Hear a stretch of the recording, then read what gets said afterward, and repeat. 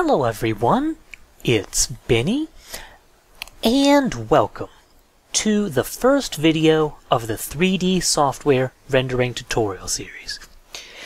In this video, we're going to be creating a window that we can actually render into using our software renderer. But before we do that, there's one thing I'd like to bring up. As I mentioned in the FAQ video, this series is not intended for people who've never written a program before. So, I have a little bit of an entrance exam set up. And that is, go into your favorite Java IDE, whether it be Eclipse, NetBeans, IntelliJ, what have you, and set up a project with a Hello World application, like this. And that's sort of my entrance exam. I've already done the basic setup and created a Hello World thing off screen.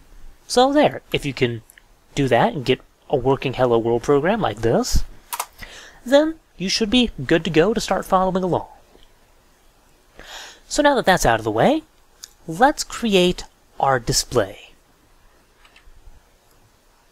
Now, I already created a file and this basic set of code off screen just to save a little bit of video time. So how do we create a display? Well, in Java, if you want to generate an image or render or do anything like that, usually you do it in a canvas. So our display is going to extend canvas, and that is going to require us to import java.auth.canvas. So now we got a canvas. That's great. We can render into that and such, but we still need some way to display this canvas. So I'm going to have a private final JFrame that I'm going to call mFrame. And this is going to be the actual window that we use to, well, display the canvas. And that's going to require us to import javax.swing.jframe. And that should be all we need to at least get started. So I'm going to create public display.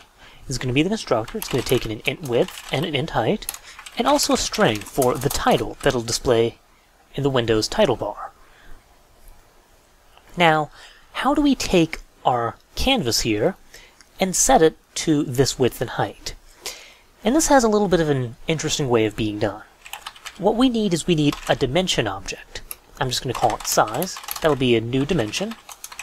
I'll take in width and height. And there we go. That'll require us to import java.auth.dimension to do so, but there.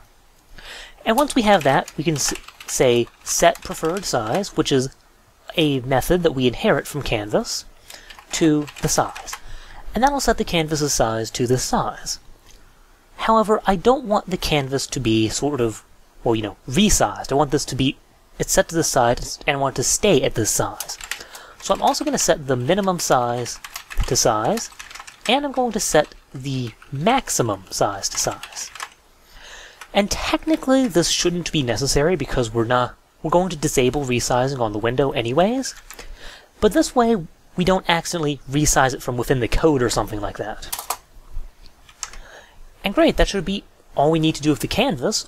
All we have to do now is create the JFrame and, well, display it. So mFrame is going to be a new JFrame, and I'm going to say mFrame.add this. That will add the display to the frame. So now the canvas is in the JFrame. And I'm also going to say mFrame.pack. And this will resize the JFrame so that it displays the entire canvas, which is what we want. So, yeah. And there's a few more things we're going to want to do here. Like I said, I'm going to set resizable to false, so we cannot resize it.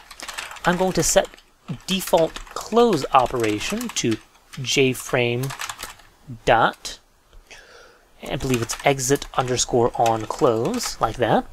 So this way, when we click the X button, it doesn't by default close, so we have to set that to close, like that. And I probably have forgotten a few things. There's a lot of options JFrames have, but I think this should be enough to just get us started, so I'll set visible to true here. And actually, I just thought of something I forgot.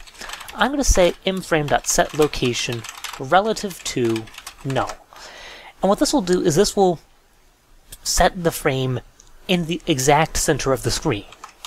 So there. And that I'm going to build just to make sure I don't have any errors. And we don't. Good. So now I'm going to go to main. I can comment that out now. I'm going to create a display called display.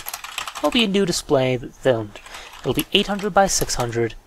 And I'll call it software rendering. You can call whatever you want. Oh, and which reminds me of something else I forgot. We need to actually set the title, otherwise the title variable doesn't do anything. So mframe.setTitle to title. And there, that should be all the setup we need to at least get something displayed. As you see, well, we have a window, we have a blank image that we can draw into, it has our title, it's at 800 by 600. I think it's safe to say our code is, and it closes when we click the X button, so I think it's safe to say our code is working.